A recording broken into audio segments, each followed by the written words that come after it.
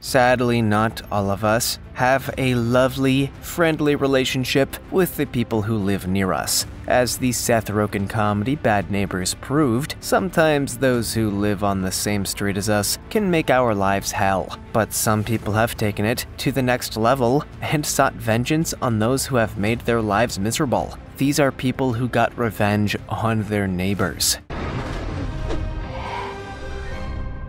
Number 15. A Neighbor's Revenge.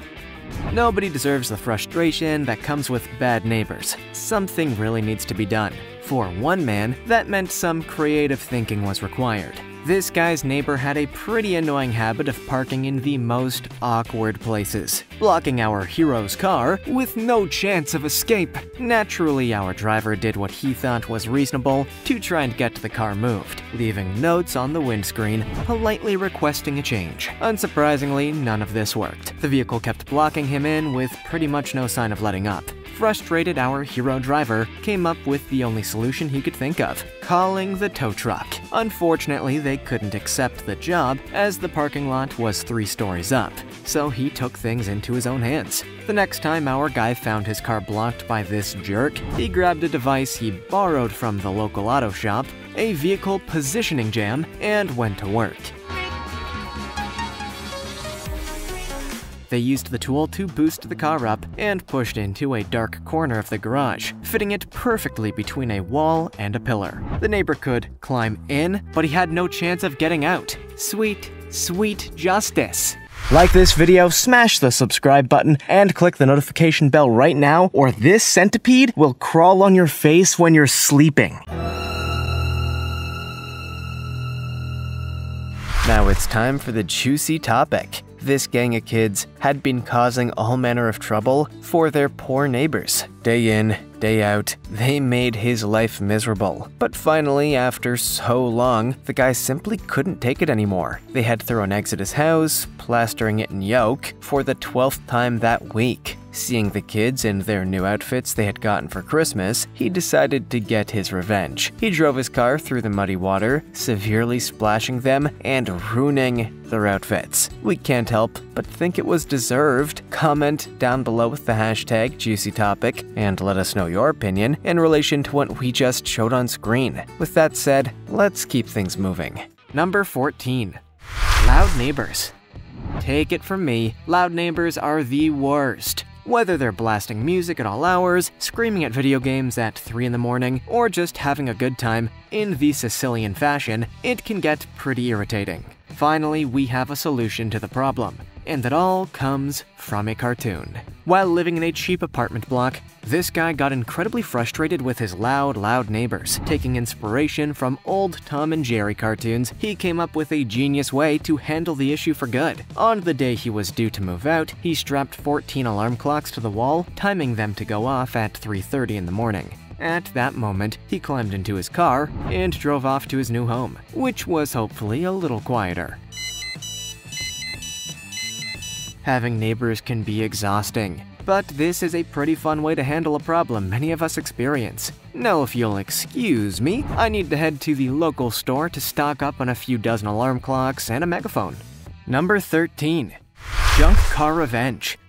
Sometimes it seems like your neighbors are just out to get you. Nothing you can do is welcomed, and pretty much everything you say is taken as a personal offense. When this guy reached the end of his rope, he came up with a very creative way to give the finger to his neighbors. Look at this junk! After moving to his new home in Las Vegas neighborhood, this man apparently got 6 citations from the Homeowners Association for the most minor issues. From weeds to a rusty fence, the offenses were kind of ridiculous. According to him, he was reported to the HOA by his neighbors, and he was not about to let this incident slide. He tried to speak with his neighbors, but they were unwilling to cooperate. Naturally, the guy started buying up junk cars wherever he could, preferably ones with rust, flat tires, or just straight up dinged, and leaving them in the middle of the neighborhood. When the news broke, the guy had already spent $1,000 on junk cars for his revenge plot, but he wasn't done. He planned to spend as much as possible, just to drive down the reputation of the neighborhood. Well, you have to admire his commitment to vengeance, right? Number 12. Dog doer.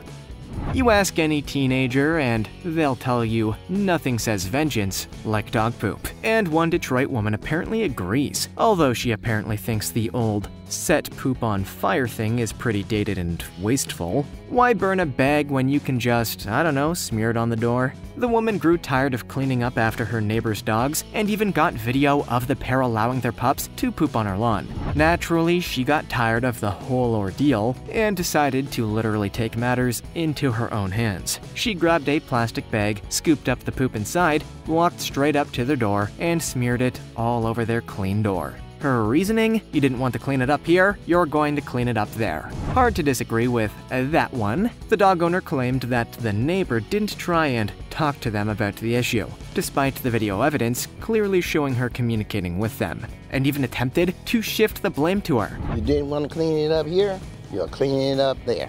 But I think most people will agree they kind of deserved dog poop on their door. Number 11. Scottish justice.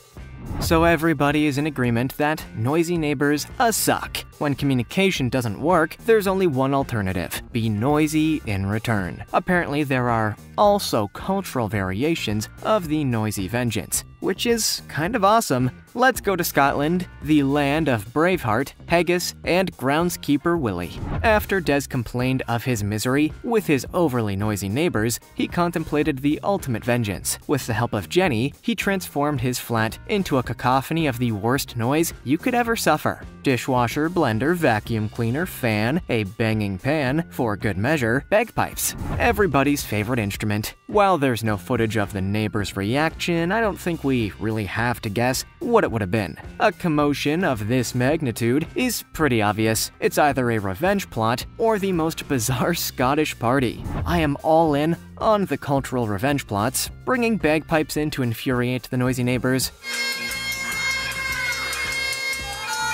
chef's kiss, and what's even better is that we could probably all adopt the bagpipes technique. The more tuneless you play, the more annoying it will be. Number 10. Lawn tag. For some people, revenge doesn't have to be an act of retaliation. It can just be an act of pure, unbridled frustration about something their neighbors have done, or in this case, not done. This guy thought it would be funny to remind his neighbors to cut their grass by cutting their grass. I should specify that he didn't cut the grass in the way you'd expect. Kyle had no intention of doing the whole lawn. He had his own motive going on. He wanted to tag his name into the overgrown grass, so he grabbed his own lawnmower, and he did it. Within moments, the grass very clearly read, Kyle. I guess garden tagging is a thing now. When the homeowner returned from work, he was clearly amused by what Kyle had done to his grass. And by amused, I mean tolerant. Eventually, the homeowner relented and mowed his lawn. Not that it mattered, the ingrained Kyle didn't come out easily. Chances are it's still there now, one prank seared into the dirt for all eternity. Now that's revenge. Number 9. Residents destroy vehicle.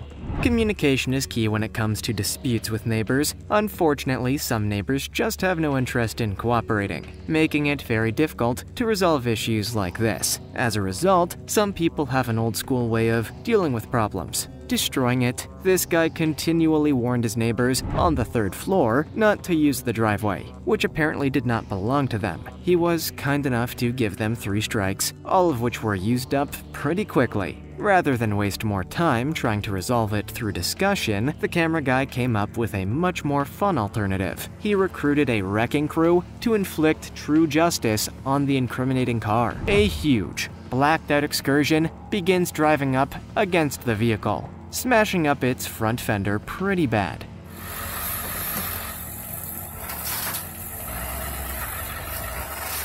But the ordeal didn't end there. A neighbor who saw the whole thing decided he wanted in. Within minutes, the incident turns into a free-for-all, with multiple neighbors arriving in their vehicles to smash the car up with glee. While justice was probably pretty satisfying, nobody got away with it. Those responsible for the smashing were arrested the following day and given years in prison. If they would have just towed the truck, maybe things would have worked out better. Still, they got to smash a car, so that was fun. Number 8. Crow collar.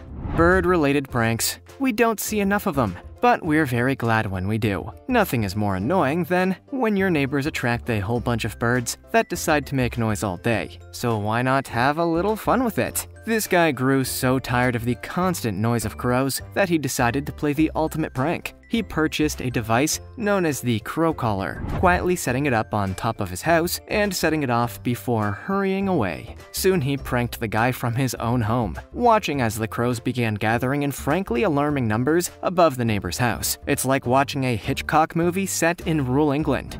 You're destroying everyone's peace, Des! What? Eventually, the neighbor found the device. While he didn't find it quite as funny as his family did, he seemed to have a good sense of humor about it. When you take inspiration for your pranks from Alfred Hitchcock movies, you have to applaud yourself for ingenuity. I only hope that the neighbor got rid of the birds that were keeping everybody awake at night. If not, sequel? Number 7. The Angry Millionaire.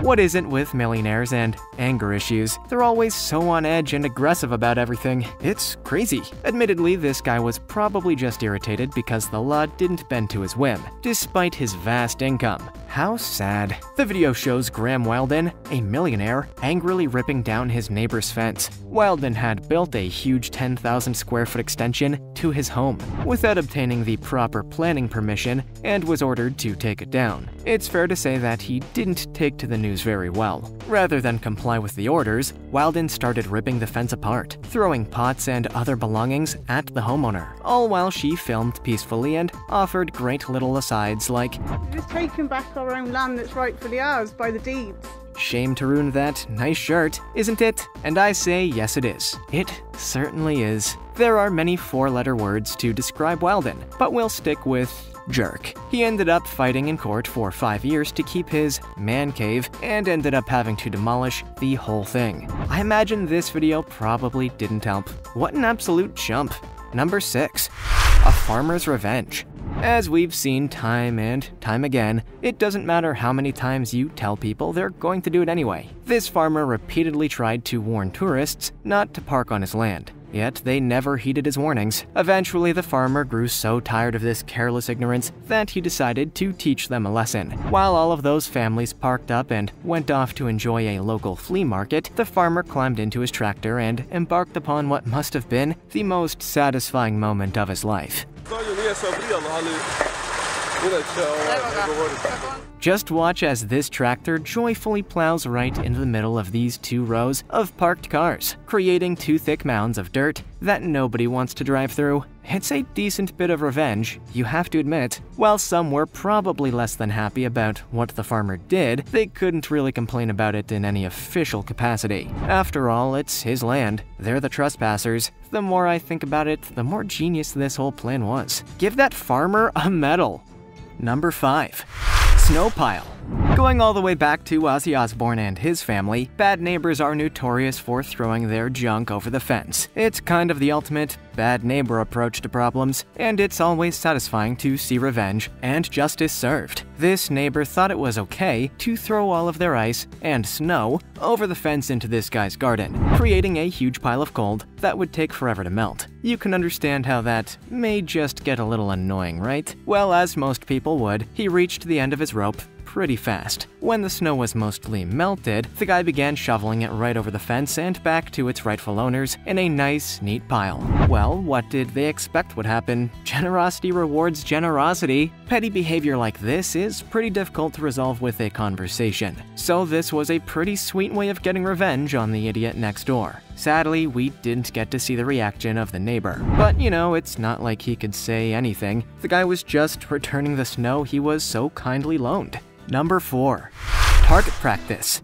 You knew it was coming. If you have an angry neighbor with a gun, things will eventually reach a point of pure chaos. Thankfully, it didn't result in any fatalities or injuries, unless you're factoring in the vehicles, in which case we have a few horribly wounded cars. In Louisville, Kentucky, 2 neighbors were in the middle of an ongoing dispute about the noise. A 78-year-old man was tired of hearing his upstairs neighbor going about his business and wasn't sure what to do. So he did what any irrational human would do. He grabbed his .22 rifle rifle and headed out for some stress relief target practice. The guy unloaded 35 rounds into 3 parked cars outside, at least one of which didn't even belong to his upstairs neighbor. It's no surprise that he was arrested and charged with 3 counts of first-degree criminal mischief soon after. First-degree criminal mischief, by the way, is the name of my future autobiography. Thank you. This whole story is bonkers, but it's a pure revenge tale. Of course, it didn't work out so well for the shooter. I imagine prison is a whole lot louder than his neighbor. No cars to shoot either.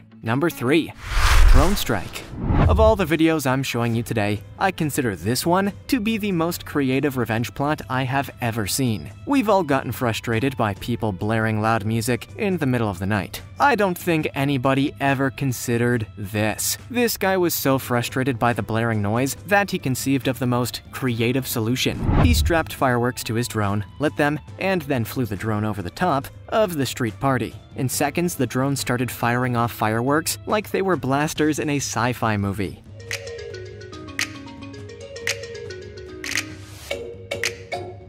You can see the partygoers fleeing for safety and trying to avoid getting hit by the rogue fireworks. I mean, it's dangerous as all hell, and we do not endorse this kind of behavior, but it's a great lesson to them. People don't want to hear your party. As the old saying goes, modern problems require modern solutions. You can't get much more modern than strapping a bunch of fireworks to a drone and hunting down local partygoers. That's some Skynet shiz. Number 2. The fence. Sometimes revenge is just uncalled for and is entirely unjustified, no matter how you look at it. The Elizabeth Hahn case is one such instance, an example of someone being needlessly cruel and putting an innocent family in a very dangerous situation. Buffalo resident Elizabeth Hahn was shocked to discover that her new neighbor had set up a large fence, inches away from their property. The fence itself blocked what Hahn describes as a vital walkway for her husband, who requires dialysis. If they can't wheel the gurney through the side gate, they can't get the medical care they need, and her husband will die. Despite these very serious stakes, the neighbors will not listen, and the Buffalo Fire Department has determined that the fence is neither legal nor a fire hazard. The mutual agreement she had with the prior neighbor was dismissed with the new resident, leaving them in a pretty horrible situation. Despite Hahn's efforts to build bridges with her new neighbors, this seems like a pure act of spite. And as I said earlier, not all revenge is justified. Here's hoping the situation will resolve eventually. Number 1. No waste. Nothing drives neighbors apart more than dog poop. For whatever reason, some dog owners seem perfectly content to let their pets poop wherever they feel like it, even if that's on the lawn of an unsuspecting neighbor. One Orange Country resident got so frustrated by the constant barrage of poop on his lawn that he had to take action. His approach was direct and no nonsense, setting up signs reading, "I don't want your pet's crap on my lawn." That, by the way, is one of the less obscene signs he put together. Others included more ominous warnings like, "I will find you and your little dog too." But this guy was smart enough to know that nobody is going to pay attention to any sign, so he installed cameras, basically forcing people to follow the rules or risk ending up on Judge Judy defending dog poop. And nobody wants that. Despite all the upset about this resident's choice of language, he stands by the sign. And to be fair, I think everybody else does too. If anybody wants the privilege of stepping in poop, I think they may have a problem. Which act of vengeance did you like the most? Let us know in the comments. Also, check out our other cool stuff showing up on screen right now. See you next time!